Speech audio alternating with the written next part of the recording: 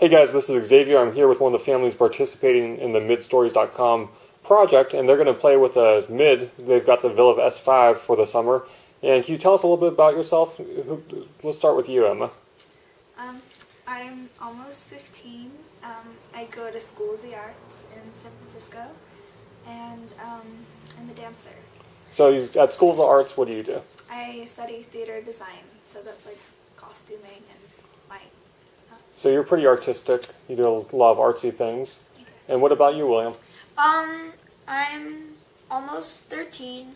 I go to James Lake Middle School in San Francisco, and I act and I sing, and so I'm pretty artistic too. And you do a lot of, you're a professional actor, right?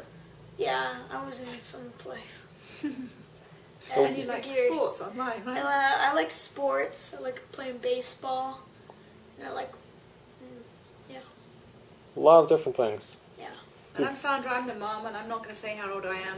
And I work full-time, and I'm really interested in this. The technology is very exciting. I don't really understand all of it, but I think that the kids are going to show me a lot more about how to use it, because they seem to have the knack for it. And I'm sure they'll show me a lot of new things on it. So you've had it open for about, what, 20 minutes or so? Something like that. And what are your first impressions of it, William? I was really surprised. I thought it would be kind of junky because it was really small. But it's really, really cool. It's just like a computer. It's just like a regular computer. It's just as fast. You can read. It's just as clear. It's really cool. We are going to England to visit my mother this summer, and this will be so much more convenient than having to get on her really old, horrible computer, or, she's obviously got some work to do on her computer, so this will be great that we'll have access to another computer without having to bring a laptop. And also, when we're away from there, when we're up in London or in other places in the country, we won't have to go search out an internet cafe. We'll have this right there. What am I going to do? I'm going to be able to check the Giants, see how they're doing, because there's nothing in the newspaper about it there, so I can actually be able to know how they're doing and see, get updates on it, and also I'll be able to update my music, get new music, over there. Charge your iPod. Charge my Well, I checking email has always been a challenge. That's why I got the BlackBerry.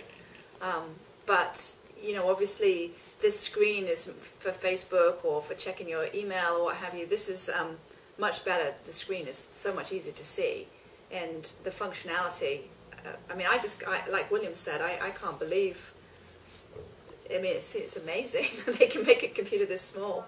Well, I like how you can charge it in a car, and I like the case a lot. I think, I like the case a lot, actually. It's quite stylish. And you can put it on your dashboard and use it as a GPS, so that's good. What websites do you typically go to, or what do you use?